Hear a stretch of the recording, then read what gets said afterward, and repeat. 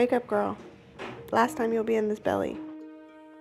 It's finally come. We're now at the hospital, and I get to meet my daughter in a few hours. Like, we've been preparing for this for a while, and now it's finally here, and just praying that the Terra's safe and that the baby's safe.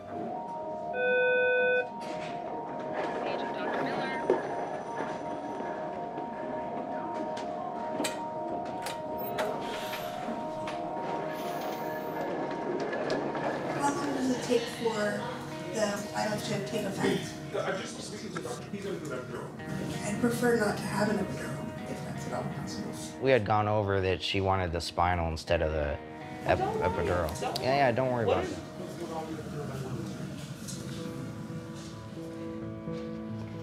Just little people in our spines, and we've heard some horror stories. And The difference between the one-touch spinal and the epidural is, with the one-touch spinal, you're looking at inserting a needle and the medicine. When it comes to an epidural, you're looking at inserting the needle, keeping that catheter inside the back until it reaches level of numbness. Okay, so he will talk to you about it, and then... Don't worry. You're like, I can't talk about it and figure it out. Don't worry about it. Maybe I'm worrying over nothing, but I've always heard epidurals were not good for little people. So I want to stick with my birth plan and make sure that I'm making every right decision for myself as well as my baby. I am feeling strongly that I want to stick with getting a spinal. I'm sorry, I'm not trying to get emotional.